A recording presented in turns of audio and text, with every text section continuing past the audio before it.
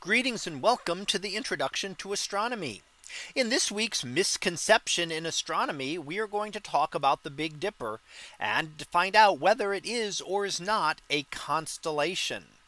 So is the Big Dipper a constellation? Well, the answer is definitely no. The Big Dipper is a prominent grouping of stars, and we can see the 7 stars that make up the handle and then the bowl of the dipper here.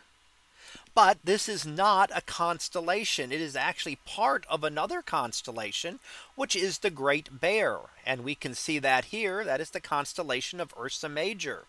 Now, if you look at that constellation, you can see those same 7 stars in a slightly different orientation here. But that is just one portion of the large bear. And you can see how Ursa Major stretches outward to the right here and down below the Big Dipper. So the Big Dipper is only a portion of a constellation. It is not a constellation in itself. And here it represents the hindquarters and tail of the larger bear. So what is the Big Dipper? The Big Dipper is what is called an asterism. What is an asterism? Well, it's just a grouping of bright stars. So they can be within a given constellation, such as the Big Dipper, or they can go across multiple constellations, such as the Summer Triangle that we see here. So the Summer Triangle consists of 3 bright stars, Vega, Deneb, and Altair. Each of those stars is the brightest star in its own constellation.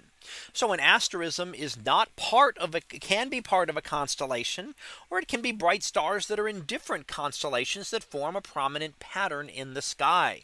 So either of those is possible, and that's what the Big Dipper is. The Big Dipper is just the most prominent portion of the constellation of Ursa Major. So let's summarize here what we looked at. First of all, we found out the Big Dipper is not a constellation. It is an asterism that is located within the constellation that is Ursa Major, or the Great Bear.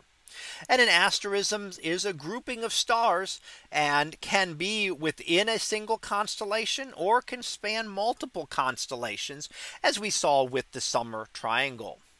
So that concludes this misconception on the Big Dipper being a constellation. We'll be back again next week for another misconception in astronomy. So until then, have a great day, everyone, and I will see you in class.